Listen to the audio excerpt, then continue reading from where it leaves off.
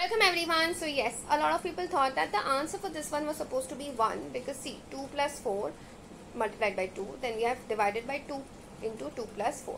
So please understand, when you have sums like these, we will follow the rules of BODMAS or PEMDAS. Now in both the cases, supreme importance is given to brackets or parentheses. So 2 plus 4 is 6 multiplied by 2, because there is no sign between 2 and the bracket, so means it is multiplication, divided by 2 plus 2 multiplied by 2 plus 4, which is 6. At this point, a lot of people thought this is 12, this is 12, divide by each other, the answer is supposed to be 1. No, that's not how these things are supposed to be done.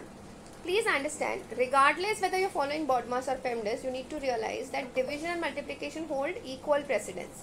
So in sums like these, you need to follow left to right. Whatever operation happens first on your left hand side has to be done first. So 6 multiplied by 2 is 12, divided by 2 multiplied by 6.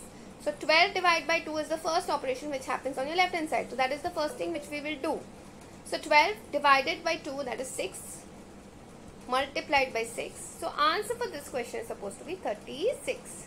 I hope this is very clear to everyone. That's it for today. I will see you in the next video.